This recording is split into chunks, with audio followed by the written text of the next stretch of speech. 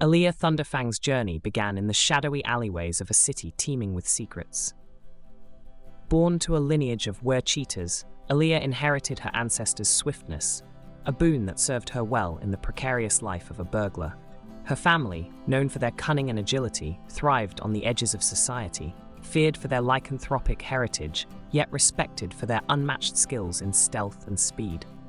From a young age, Eliya's mother, a renowned thief, taught her to tread lightly and think quickly, a necessity in a world that viewed their kind with suspicion. But Eliya's interests went beyond the life of crime.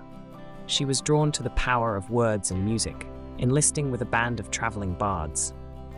Embracing her talent for performance, she gravitated towards the College of Swords, where she combined her love for music with her inherent grace, learning to turn her swift movements into a dazzling dance of defense and attack.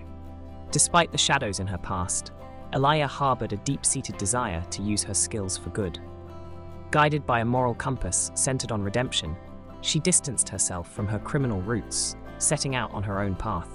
Her musical prowess drew crowds, and her stories, often laced with hints of danger and adventure, captivated audiences far and wide. Finding herself often at odds with her past, Eliya transformed her criminal tactics into tools for heroics.